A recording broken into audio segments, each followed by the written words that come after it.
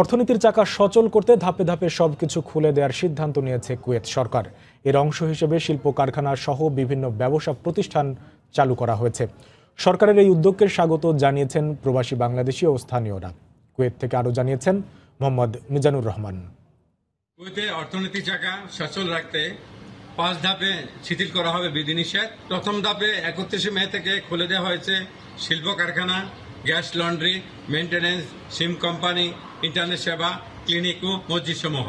দ্বিতীয় ধাপে নির্মাণ শিল্প, ব্যাংক, পার্ক, ডিপার্টমেন্টাল স্টোর ইত্যাদি খুলে দেওয়া হবে। তৃতীয় ধাপে হোটেল, রিসোর্ট, ট্যাক্সি সার্ভিস চালু করা হবে।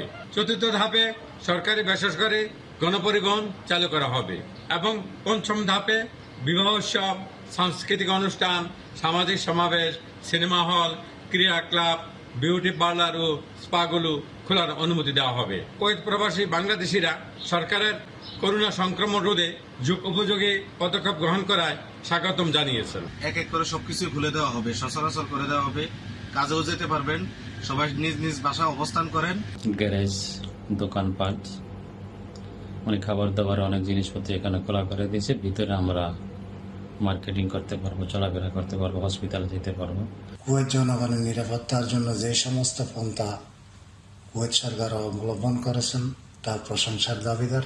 সম্পূর্ণরূপে সবকিছু চালু না হওয়া পর্যন্ত পর্যায়ক্রমে সরকারের দেওয়া বিধিনিষেধ ও স্বাস্থ্যবিধি মেনে যেন সবাই ঘরে অবস্থান করে সেজন্য উদাত্ত আহ্বান জানানো হয়েছে।